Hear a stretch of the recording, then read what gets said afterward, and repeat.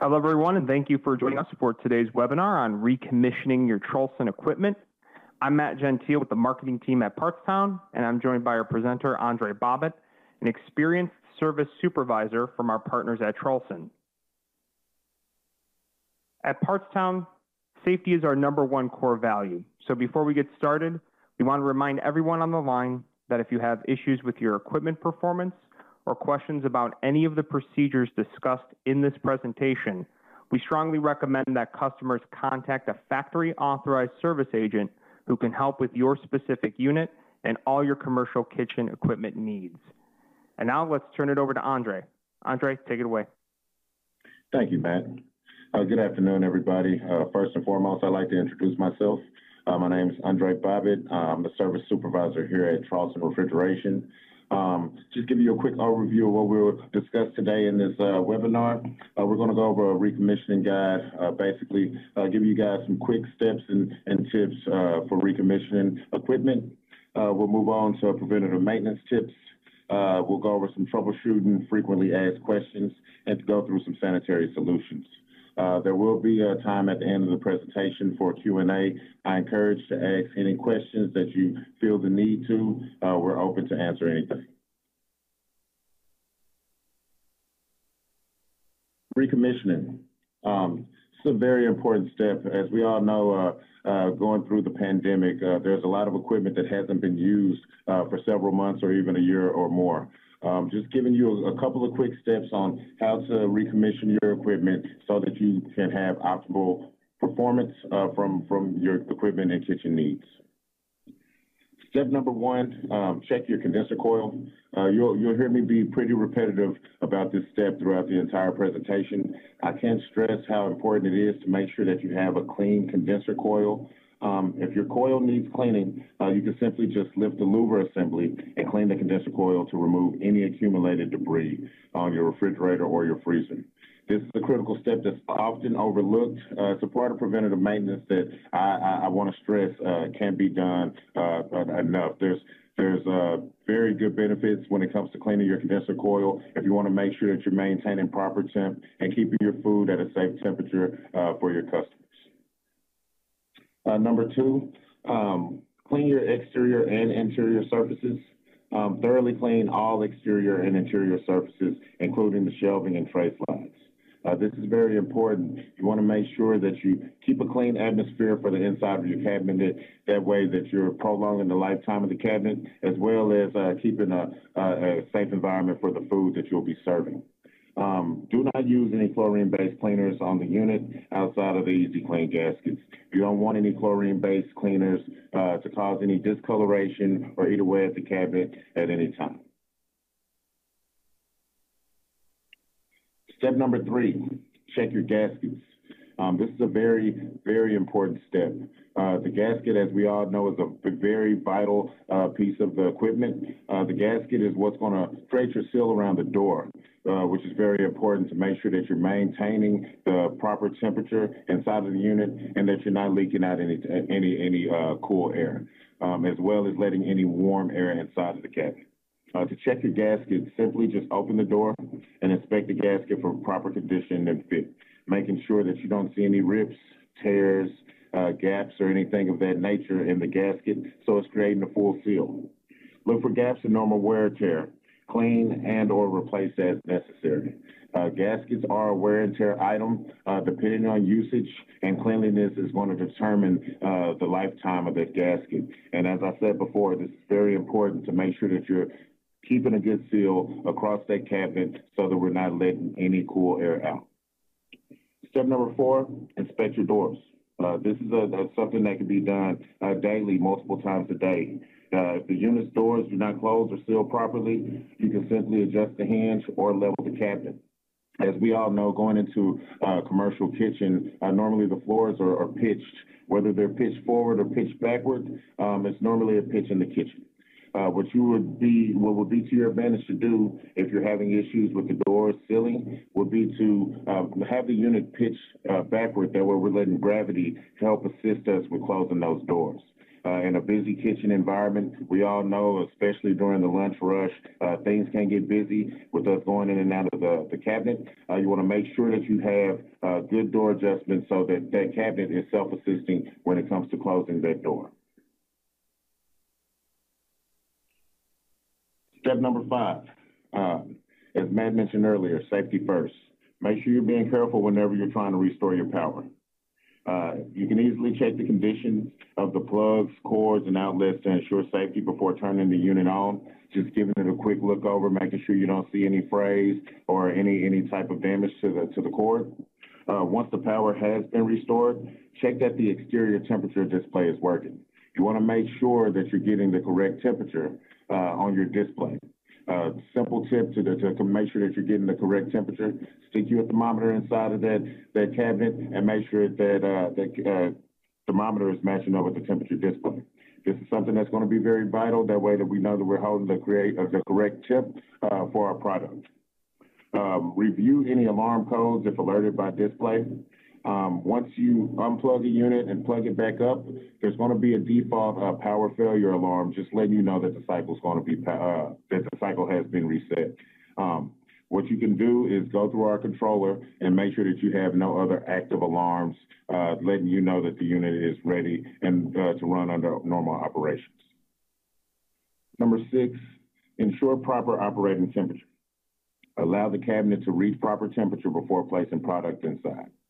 Refrigerators normally vary from about 32 to 40 degrees. Freezers normally are about at 0 or a little bit lower, and obviously a heated cabinet would be about 140 to 180. You want to make sure that you allow, if it's a medium or low temp model, allow that unit to cool all the way down before placing product inside. As well as if you're using a heated cabinet, give the cabinet enough time to warm up to the correct temperature before putting product into store.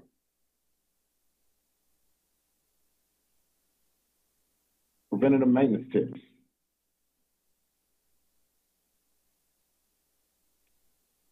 Clean the condenser coil. Why should you clean the condenser coil?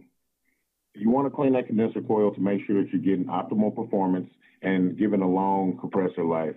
The frequency is normally about every 3 months. As I mentioned earlier, this is something that you can't do enough. You want to make sure that that condenser coil is clean and not clogged so it's able to breathe. We recommend about every 3 months. If you're feeling overzealous, you can do it about once a month just to ensure that you're getting optimal performance outside of that unit. The prep for it is simple. For upright units, remove the 2 bottom screws securing the louver panel, then pivot this upwards, allowing full access to the front-facing condenser, as you see in the picture to the left. The cleaning process, you're just going to vacuum or brush any dirt or debris from the thin condenser coil around the compressor and other cooling system parts. If significant dirt is clogging the condenser fans, use compressed air to blow this clear. When finished, reverse the louver removal process as instructed above. This is a quick process that only takes about 15 minutes out of your day that can add a lot of lifetime to your unit. If the condenser coil is clogged up, you won't be able to reach temp. You'll be running your compressor a lot longer, causing more damage to the lifetime of the cabinet.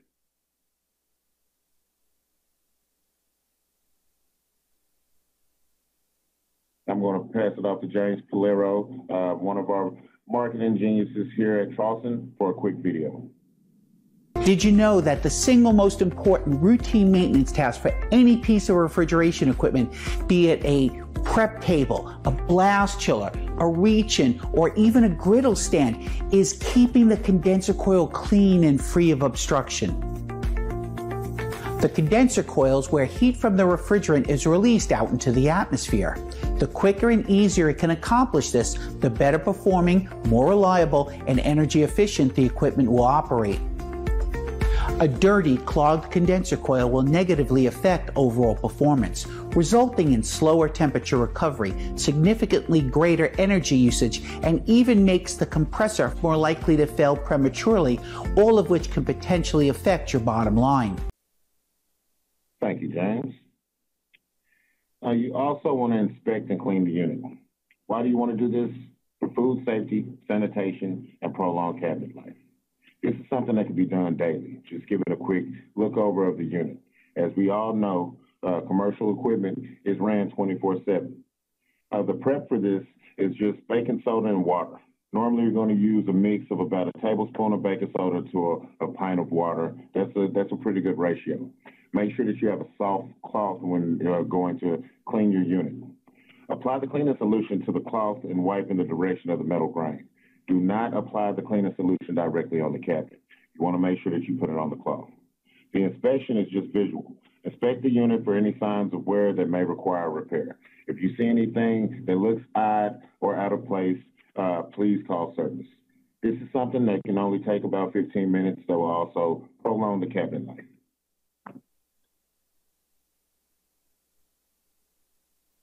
Don't use cleaning solutions containing the following: chlorine, such as bleach, lye, sodium or calcium hydroxide, or ammonia, unless other specified. You don't want to use any cleaner that's containing any type of chlorine, lye, or ammonia, because those types of products can eat away at the cabinet.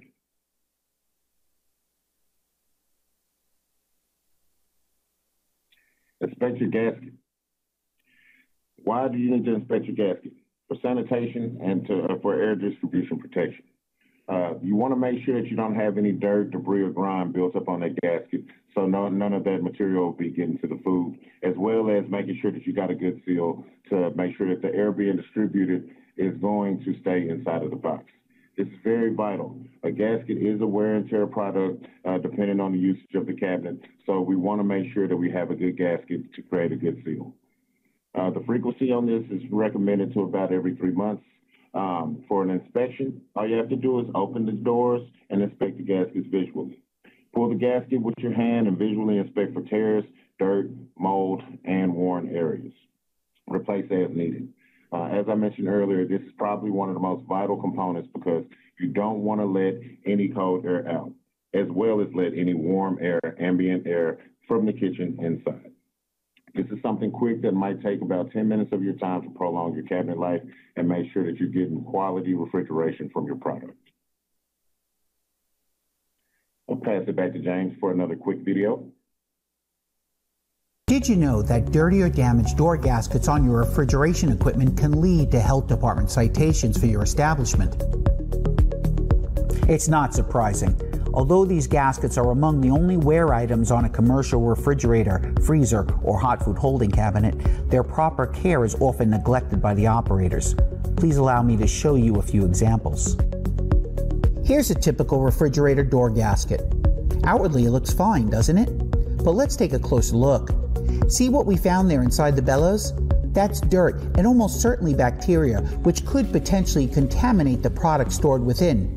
This situation can be cited during a health inspection. Now, a damaged door gasket isn't only an issue for the health department. They can also result in uneven holding temperatures, increased energy usage, and in extreme cases, possibly even reduced shelf life or unsafe food. Thanks again, James. Maintenance disasters. Obviously, any type of failures that happen with equipment aren't planned.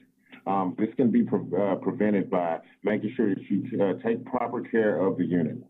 I've ran into situations in the past with service calls of people saying things like, hey, my unit's not cooling. I wonder why. The condenser coil being clogged with anything that's being put in the atmosphere, such as flour or batter or anything of that nature, can collect over time. These are small particles that we can't see with the naked eye, but obviously our equipment does collect. I ran into a situation with a customer where they were complaining that the unit just wasn't cooling. We sent service out, and the service technician found a plastic sack clogged in on the condenser coil. This was preventing the coil from being able to breathe. You want to make sure that you're doing as much of an inspection as you can to try to make sure that you have nothing blocking the condenser coil or your compressor. Let these components breathe freely so that they can give you optimal performance every time that you're trying to use the equipment.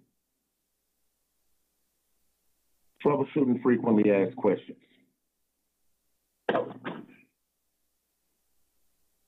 My condensing unit fails to start. If you're having issues with your condensing unit starting, that means that you're not having any refrigeration. A quick step would be to check the cord and plug to make sure it hasn't been disconnected. This is something that does happen more often than not. As we all know, every restaurant or commercial kitchen is going to have a cleaning process. When people clean behind the units, they do pull the equipment out, and sometimes a cord can be unplugged or be loosened a little bit. Make sure before calling any service that you make sure that you have proper power to your cord and plug. Also, check your control temperature setting. Whatever your set point is, i.e. a refrigerator having be set at 32, make sure that the controller is actually set to that temperature. If it's not calling for the compressor, it won't come on. So whatever set point that you have desired, make sure that the controller does have that program. Condensing unit operates for prolonged periods of time or continuously. This is an issue. If you do run into a situation like this, make sure that the doors are closing properly. If you don't have your doors closed, the unit's going to run a lot longer because it's going to be sucking in ambient temperature from the kitchen into the box, making the compressor have to work harder in order to try to reach the desired set point.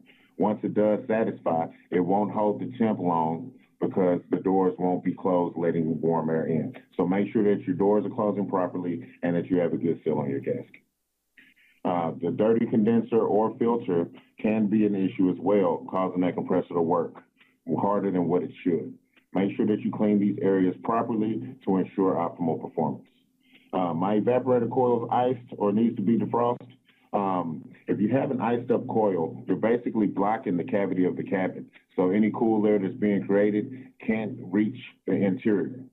One way to get rid of an ice coil is to go simply into our owner's manual and go to the setting for a manual defrost cycle. Manually defrosting will let that coil defrost and clear so that we can supply cold, cool air into the cabinet. My food compartment is too warm. Make sure you're checking your doors and your gaskets for proper seal. You want to make sure that you're not adding any warm air from the kitchen into the box, conflicting with the cool air that's being supplied. Perhaps a large quantity of warm food has recently been added or the door was kept open for a long period of time. In both cases, allow adequate time for the cabinet to recover to its normal operating temperature. In a situation like this, you take fresh hot food that's, 200-300 degrees hot, and you put it inside of a box that's 32 degrees. Eventually, physics is going to allow that to equal out. You'll see the temp of the box rise because it's trying to catch up with the warm food. Don't panic in a situation like this. Let the refrigerator do its job. Give it time to cool down that product. Controller setting too high, just readjust per the instructions on the owner's manual. You can adjust the set point to whatever desired temp you need to and within our controller. And make sure that condenser coil is clean. I can't stress enough, if that coil isn't clean, then we are not going to get the full performance out of our refrigeration system that we desire. My food compartment is too cold. Perhaps a large quantity of very cold or frozen food has recently been added. Allow adequate time for the cabinet to recover its normal operating temperature. And the example that I just gave with the food being too warm, it's pretty much the same with the food being too cold. If you have a refrigerator and you put a frozen chicken in there that's negative 20 degrees, obviously that cold is going to absorb inside the box, allowing it to equal out. Give the food time to catch up with the box so that the box is holding the proper temperature for your food. You can also adjust the controller to a warmer setting if desired.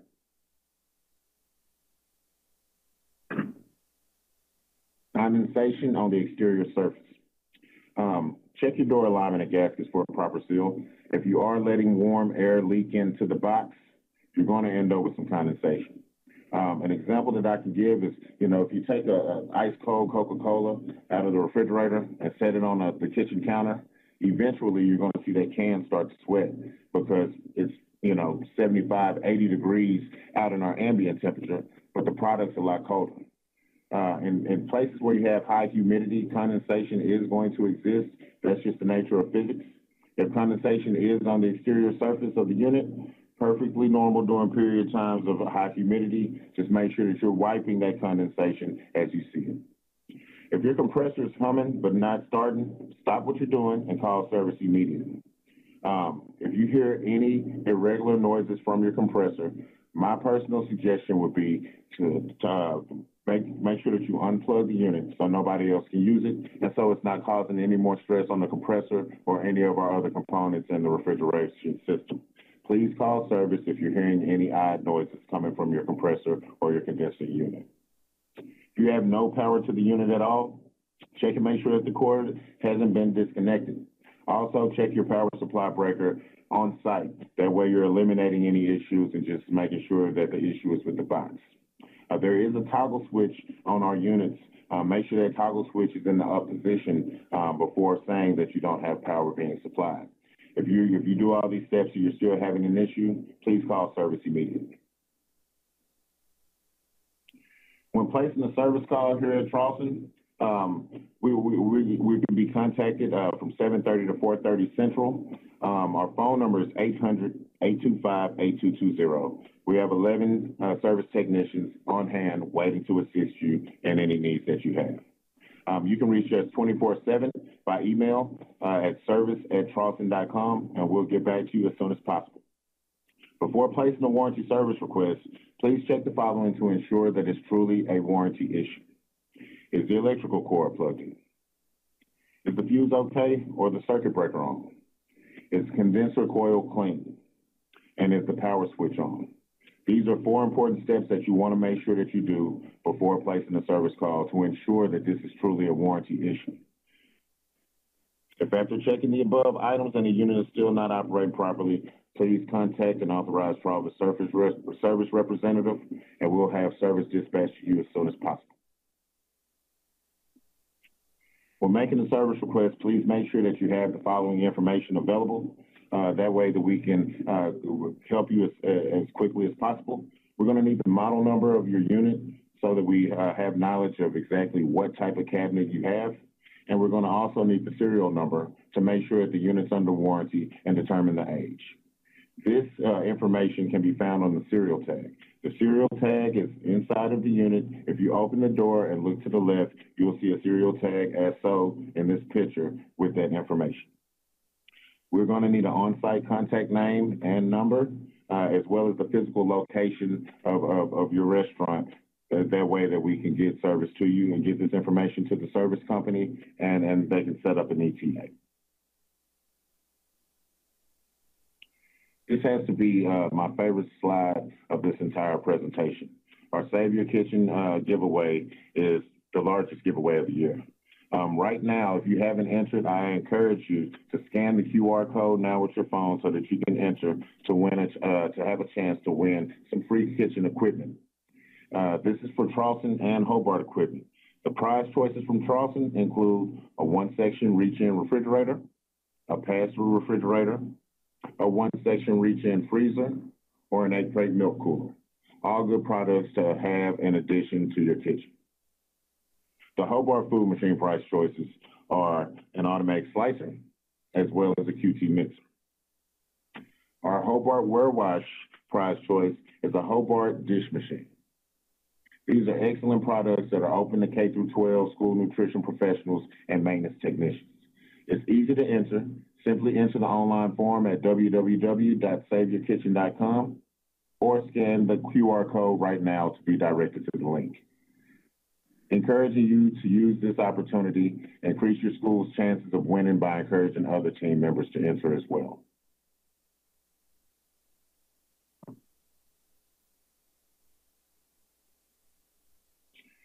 Sanitary refrigeration solutions. As we all know, since the pandemic has begun, sanitation has become a very new animal. We want to make sure that we're keeping all food safe for the customers that we're serving, as well as providing a safe and sanitary workplace for our employees and end users using the equipment. One of our good designs to increase sanitary solutions is our Easy Open foot pedal. The ergonomically positioned Easy Open foot pedal enables operators to open the cabinet by simply pressing a lever with the ball of their foot, providing no touch door openings. This door opening method reduces the spread of germs through frequently touched surfaces and mitigates the risk of cross-contamination from accidental spills. I recommend this to anybody who's getting a cabinet, who has a busy kitchen. I mean, in certain situations, we may be loading and need both of our hands, and we can just simply open the door with using our foot, as well as leaving less room for cross-contamination because we're not touching different products and touching these handles. Easy clean gaskets. This is something that we provide here at Traulsen. These special gaskets are sanitizer friendly, unlike typical PVC, and its proprietary one-fold design makes it simple to see and eliminate dirt and mold. Lab testing shows Easy Clean gaskets last 4 times longer than traditional PVC gaskets. This is a very, very, very important item that can prolong your cabinet life, and as well as leave you with less components to replace. As I mentioned earlier, the gasket is a wear and tear issue. Commercial kitchens, the door is open and closing constantly. So that gasket is getting used frequently. An Easy Clean gasket will last 4 times longer than a traditional PVC. Glass door models. Not only are these glass door models beautiful, but it does actually help speed up the process in your kitchen.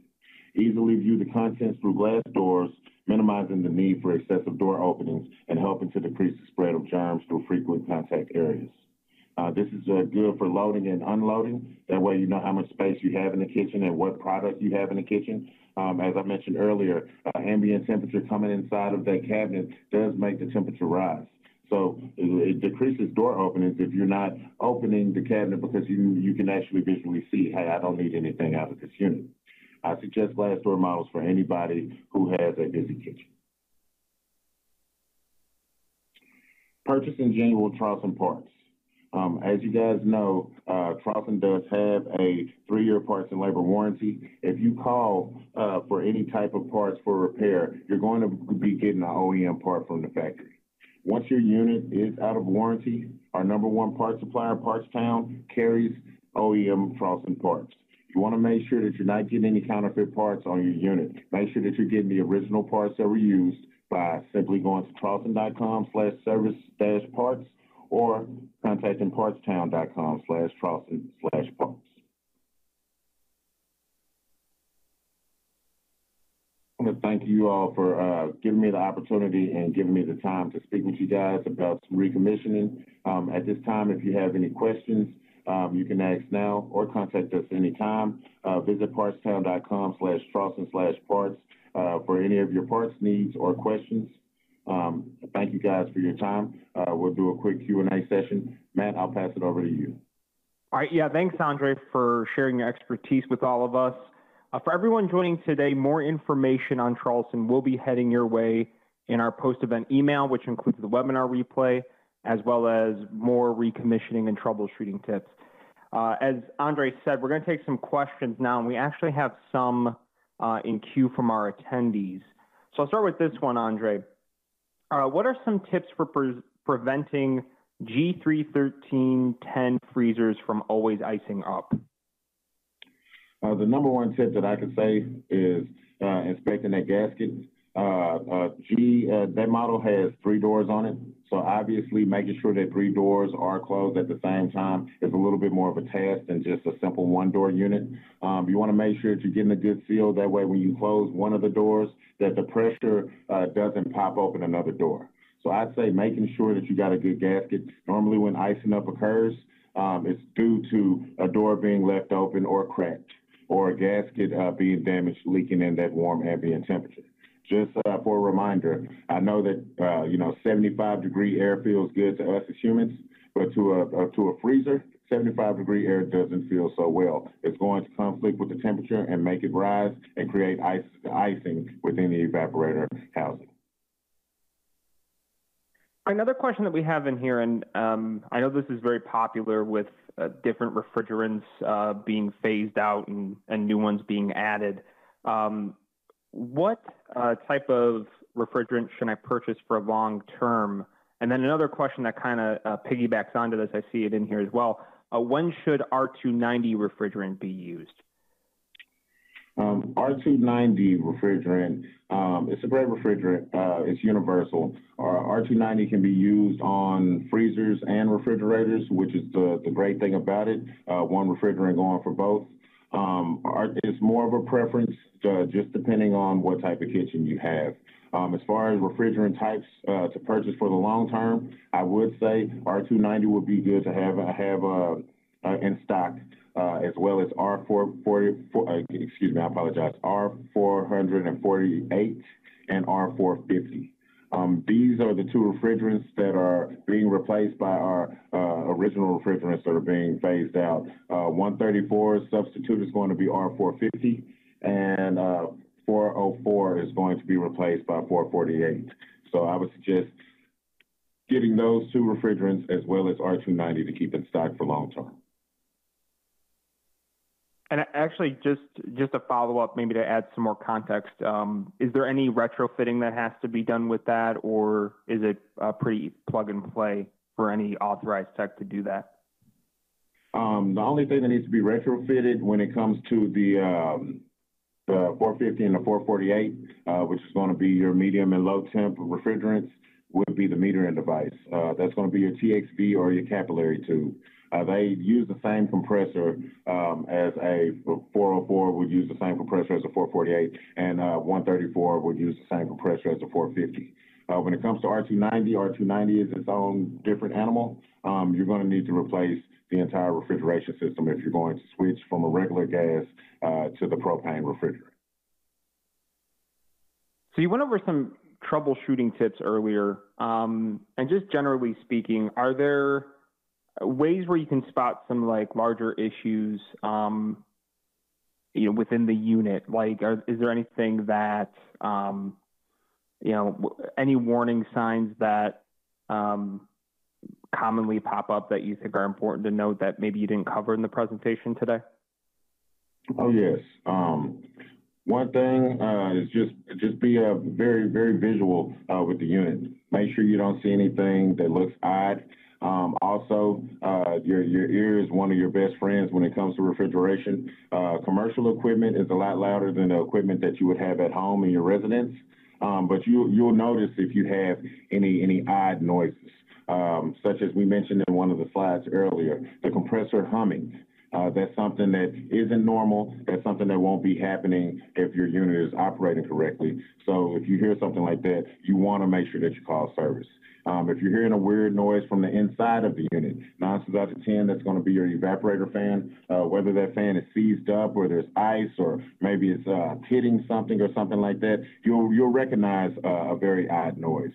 As far as the hardware, your casters and things of that nature, your hinges, hinge covers. Remember, when you're opening this commercial equipment, we're opening it several times, an hour. Those hinges need to be tightened. I'd say, maybe every month, just go in and tighten your hinges because you're putting thousands of door openings and stress on those hinges. So make sure that you're tightening your hinges so that your doors are staying intact and being level. All right, we have a really good question in here from one of our attendees. Are there any specific tools we should use for cleaning coils? I just said that you want to make sure that you got your soft towel. I mean, if you do have some type of air hose, that would be good because we know we're getting in depth. But make sure that you got your soft cloth. Nothing really special. I mean, they sell different types of brushes and things of that nature. But in my experience, a soft cloth works the best. I mean, that's one thing that you're always going to have inside of a kitchen. So that would be my recommendation. Looks like I got another one here, because you had mentioned about gaskets. Is there a regular maybe cycle for checking or wiping down the gaskets on your refrigeration unit? Yeah. In my opinion, you can't inspect the gasket too much. Make sure that you're going for the areas that aren't as visual. Obviously, a commercial piece of equipment is going to be probably within 6 to 7 feet tall. So seeing the top of the gasket, seeing the bottom of the gasket, those are things that you won't be able to see visually easily. Make sure that you're inspecting those. Our Easy Clean style gaskets do have kind of an accordion shape where you can kind of spread the gasket out to make sure that you're getting all the dirt and debris and grime out. But don't just go with what you can see. Get on a ladder, you know, get down on the floor, inspect that gasket, and make sure that you're getting a seal all the way around. One tip that we do in the refrigeration world to make sure that we got a good seal, we do a thing called the dollar bill test, where we'll simply pull out a dollar bill and put that dollar bill around the entire edge of the cabinet, making sure that it doesn't go inside the gasket. If you got a good seal on the gasket, something as thin as a dollar bill still won't be able to get in. So I'd recommend that as well. All right, some really good tips there. It looks like that's all the questions we have for today. So thank you again for attending today's webinar. Make sure to complete the short survey heading your way to let us know what you think. Your feedback will help to inform us of the topics, format, and timing that best meets your needs for future events. This webinar is one of several we are hosting as part of our Summer Webinar Festival series. We hope you join us next on July 21st for a webinar featuring our partners at Everpure, and throughout the rest of the summer for great preventative maintenance and equipment troubleshooting content straight from several of our manufacturer partners and industry experts. Thank you also to our partners at Traulsen for your time and valuable information provided today. Aundre, very great perspective and tips. Everyone, have a great rest of your afternoon.